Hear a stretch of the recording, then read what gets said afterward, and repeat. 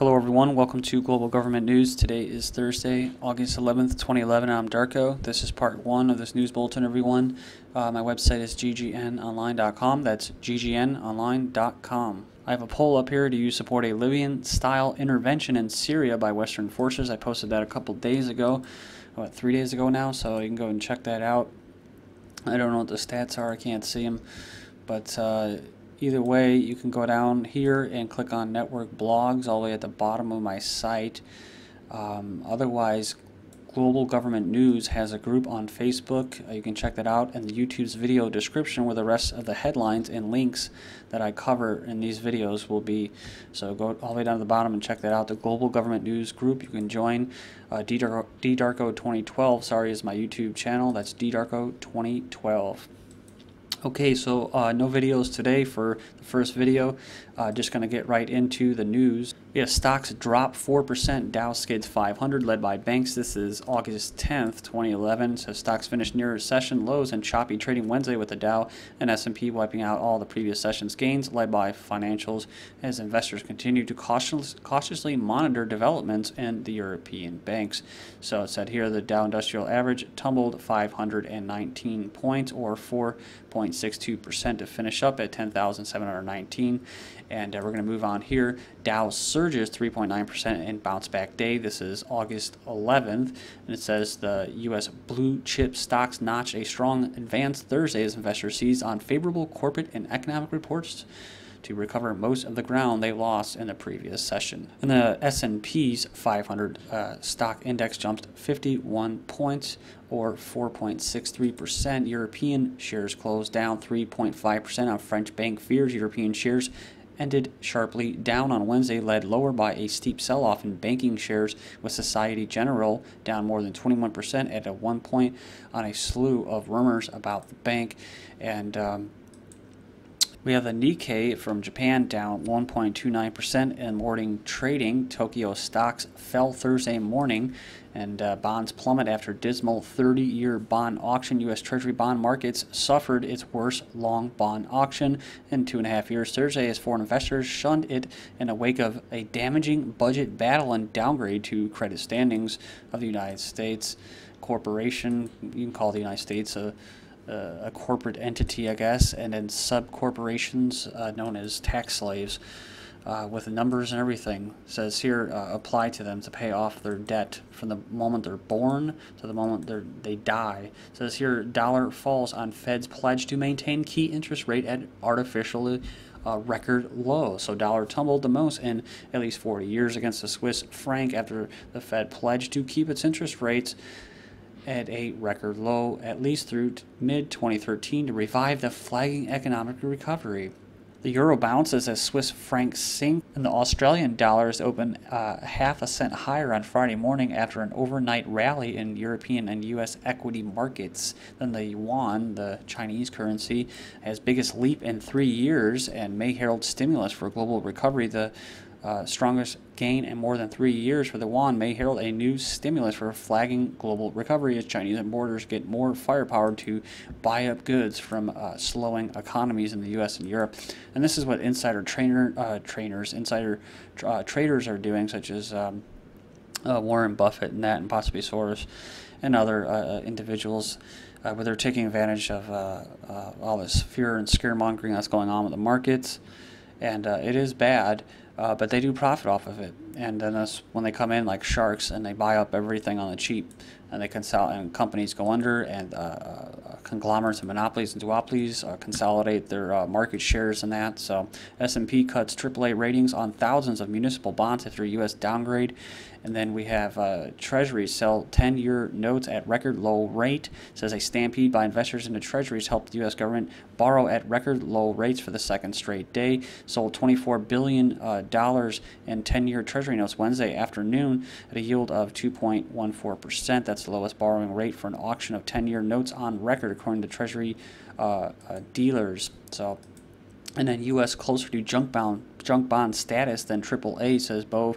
The U.S. credit rating would be even worse than its recent downgrade from the S&P's if the nation was judged as a private company. Banking analyst Dick Bove told CNBC on Tuesday. So We move on. China to float $28 billion Yuan more in 30-year book entry T-bonds. So this is from the People's Daily. The Ministry of Finance said on Wednesday that it would sell 28 billion Yuan, or $4 billion US more, in 30-year book entry Treasury bonds starting Thursday. And it says down here the ministry previously sold 30 billion Yuan worth of 30-year book entry Treasury bonds.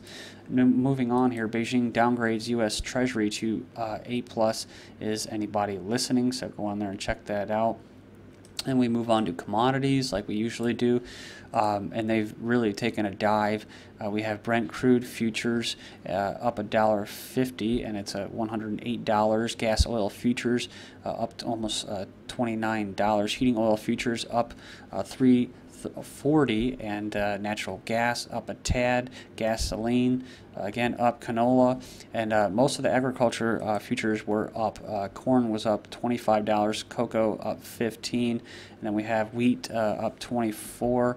Soybeans at 30, and moving down here to metals, of course, you have copper, $403. It was up almost $12, but gold down almost $33 at $1,751. So it's below the $1,800 mark an ounce for gold, and silver at $38.66, and silver was down 65 cents. Gold falls most in 7 weeks on stocks and margins. So we continue on with commodities. Grains surge as U.S. cuts crop forecast after damaging Midwest heat wave. And corn, soybean, wheat prices surge, signaling higher costs for food and biofuels. That the government said U.S. farmers will harvest smaller crops than forecasted last month following a damaging heat wave, probably induced by weather weapons such as HAARP heating the ionosphere. And it's all for politics and that, and it's a rigged economy. We all know that. So, you know, who knows? Maybe it is just El Nino, and maybe it is climate change. Maybe there is real man-made global warming. So mortgage rates decline. So mortgage rates in the U.S. continued their decline over the past week amid slower than expected economic growth and a further deterioration of the overall labor market, according to Freddie Mac's weekly survey of mortgage rates. Then we have late mortgage payment rate continues to decline. Percentage of late paying mortgage holders, those who were 60 days or more late with their payment, decreased in the spring for the 6th straight quarter, according to credit reporting agency TransUnion. Daily Kos article, Fannie Mae and Freddie Mac needs $5.1 billion bailout again. So that was August 10th, and then we have Bank of America sells part of mortgage portfolio to Fannie Mae. This is a Wall Street Journal article. Bank of America has agreed to sell part of its home loan portfolio to government-controlled housing giant Fannie Mae as the bank looks to shed assets and pare its exposure to an array of mortgage woes. The debt finalized last Friday will deliver the rights to process and collect payments of a pool of 400,000 loans with unpaid principal balances of $73 billion, says people familiar with the deal said. Then Feds to keep rates low at least through. So just another article. Fed plans to keep rates artificially low at least through mid-2013. But Bank of Canada faces interest rate dilemma as well. Promised by U.S. Federal Reserve to keep rates low may force Canada to follow. Then we have inflation will hit 5% by the end of this year. Bank of England warns. Then U.S. consumer confidence declines to lowest since May in the Bloomberg Index. Cut in household spending points to a recession. Slowing growth. Says here a penny pinching puts recovery on thin ice. So check that out. It's all about consumer confidence and that, and consumer spending, then we have Americans fear worse economic woes, says poll, and according to the latest Reuters poll, it says here that 73% of Americans maintain that the U.S. is heading in the wrong direction, while 47% believe that the worst economic woes are yet to surface. Then next up, we have U.S. jobs data strikes optimistic note for the economy. Initial claims fall to 4-month low last week. 4-week moving average falls by 3,000. And moving on here, Greece jobless rate continues to rise. Unemployment rate lifts to 5.1% in July, and that is in Australia, of course, says here, and I believe they're predicting it to keep rising. Trade deficit of U.S. unexpectedly widens to $53 billion on export slump. A national debt of $14 trillion, try $211 trillion. And this individual, Professor Lawrence, Kotikov, He serves as an economist for President Reagan and the Council of Economic Advisors, and he was quoted as saying that the Americans' unofficial payment obligations like Social Security, Medicare, and Medicaid benefits jack up the debt figures substantially. Quote, if you add up all the promises that have been made for spending obligations, including defense expenditures, and you subtract all the taxes that we expect to collect, the difference is $211 trillion. That's the fiscal gap, he says. That's our true indebtedness. So, moving on here to a Washington Post poll. It was done August 9th. Those that approve are at 44, and that's an all-time low if you look at it over here. And then look at disapprove, it's 46%. Moving on, voters favor pay cuts for Congress, president until budget is balanced. That was on August 2nd. Then HHS, Obamacare funded healthcare centers for migrants won't check immigration status. So it says here that they announced on Tuesday awarded $28 million to 67 community health centers with funds from the Obamacare with the reform law. It said that Andrews said that grant recipients will not check the immigrant status of people seeking services. So you have this, you have the DREAM Act that was just passed that allowed illegal immigrants to receive education benefits for higher learning, and then now you have the North American Union NAFTA, what is it called, the superhighway, where you basically you have these Mexican truck drivers now that are legally able to cross over the border. And you also have helicopters straying into the U.S. territory. 33 Mexican military straying and brought back to Mexico by accident. They just strayed. So you're really seeing the North American Union alive and well. Stamper guilty, HRA's worker admits $7 million scam. A city welfare worker faced up to 6.5 years in the slammer after pleading guilty yesterday to cooking up a $7 million food stamp scam. And she was 44 years old. Mayor defends, Ron Manuel defends a $150 million property tax hike to fund Chicago schools. So that's right. They're going to raise, I heard this on the radio. It just made my skin reel. I don't have to pay property taxes because I'm a renter. But if I was a person who was in a mortgage or at a home, and I had to pay property taxes to fund the indoctrination of young slaves, re-education camps or education, right?